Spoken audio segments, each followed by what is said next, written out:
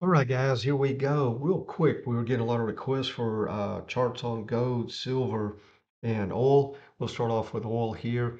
And we went in, by our measure move, we went in and took a long on oil, the micro futures, West Texas Intermediate, Friday.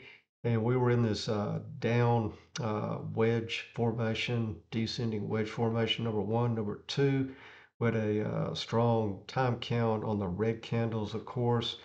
Number three, we had a measured move here, that green dash line that's talked about in our micro futures course below, trading course, that tells you everything that we're going to be going over here, but in greater detail. So anyway, you want two or more factors, two or more reasons for your thesis in order to go into a play, either to the upside going long or to the downside going short. Now here's gold, for example, and what we did, speaking of those measured moves, most times uh, the trend there'll be three legs within the trend, three legs within the whole process. So we had a one move to the upside, a shallow pullback, and then an extension. Okay. And this is real easy to do. You just measure the first leg up. That was about 10.77. Had your minor shallow pullback, and then we put a measured move here, which was pretty much the same as the previous one. That's where we went short when we started going below our measure move over here where the green dash line is, okay? And we, like I was saying, all this is explained plus a whole lot more in the micro futures course below. But anyway, pretty good little, move right there for us to the downside. Now we already have, the uh, particular support level pinned out, and we'll be, addressing that going long when we hit that stage here coming soon. Let's look at silver real quick.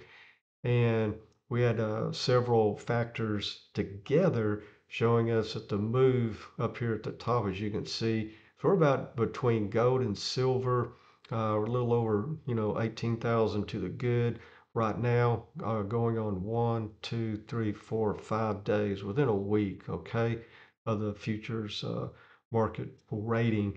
And I'll go ahead and tell you the secret up here. We basically just came over here, had a high pivot resistance. It's just pivots are just a 180 basically. Right here, I had a wick into that zone, which was again resistance, resistance, resistance. So we were hitting that area, and we had a couple other factors on our side there. Again, in the 50% off right now through the first of the year course below telling you how to do that. But we believe silver is going to make an epic move to the upside.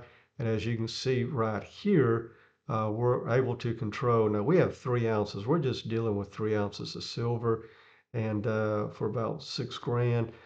And that's each one of them is 3,000 ounces of silver, and each ounce 1,000 apiece is a contract. Okay, so you can just do some math with that.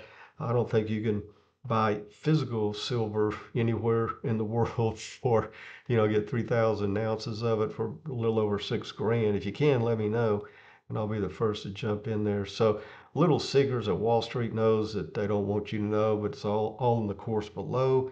But in the meantime, I appreciate you guys watching, and we will see you on the charts.